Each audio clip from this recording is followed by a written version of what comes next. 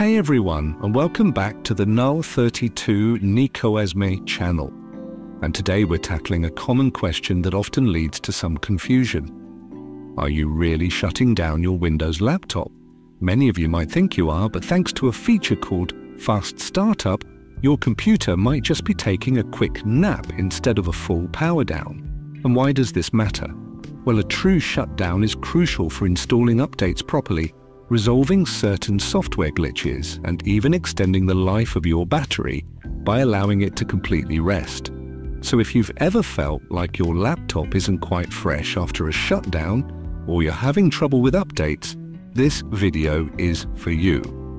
First, let's quickly understand what Fast Startup is and why Microsoft decided to include it. Fast Startup is a feature in Windows that's designed to make your computer boot up faster after a shutdown. Think of it as a hybrid sleep mode.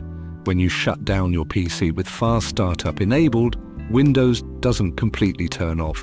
Instead, it saves an image of the kernel and loaded drivers to a hibernation file. Then when you power on, it simply reloads that image, bypassing the full boot process. Now let's talk about the pros and cons of this feature. On the plus side, the main benefit is right there in the name: faster boot times. Your laptop will appear to start up much quicker, getting you back to work or play in less time. However, there are significant downsides. Because it's not a true shutdown, Fast Startup can prevent proper installation of updates. Updates often require a full power cycle to complete, cause driver issues or hardware glitches.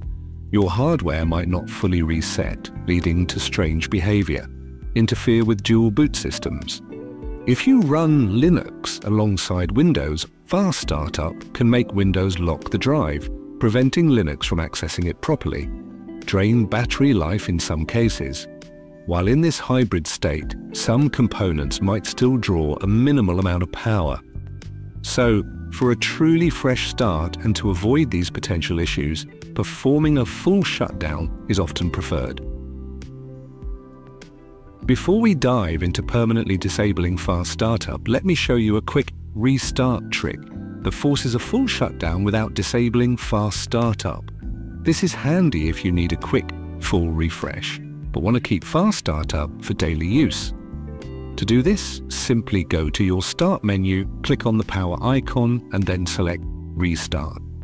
Yes, just choosing Restart actually performs a full shutdown and reinitialization of your system. It's a great troubleshooting step. Alright, now let's get into how to permanently disable Fast Startup for those who prefer a full shutdown every time they hit the power button. The first step is to open your Start menu.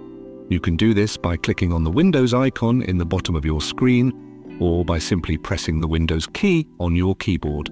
Once the Start menu is open, type Control Panel into the search bar. You'll see Control Panel appear in the search results. Click on it to open the Control Panel window. Now inside the Control Panel, make sure your View By option is set to small or large icons. This usually makes things easier to find. Then click on Power Options.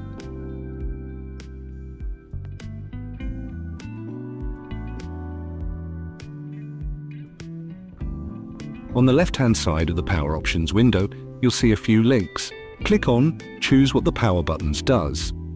This next step is important. You'll notice that some of the shutdown settings are grayed out. To make changes, you need to click on Change Settings that are currently unavailable. This usually requires administrator privileges, so you might get a UAC, User Account Control prompt. Just click Yes if you do. Now scroll down a bit and you'll see a section called Shutdown Settings. The culprit we're looking for is Turn on Fast Startup Recommended. You'll see a checkbox next to it. Simply uncheck that box. Once you've unchecked Turn on Fast Startup, don't forget the final and crucial step.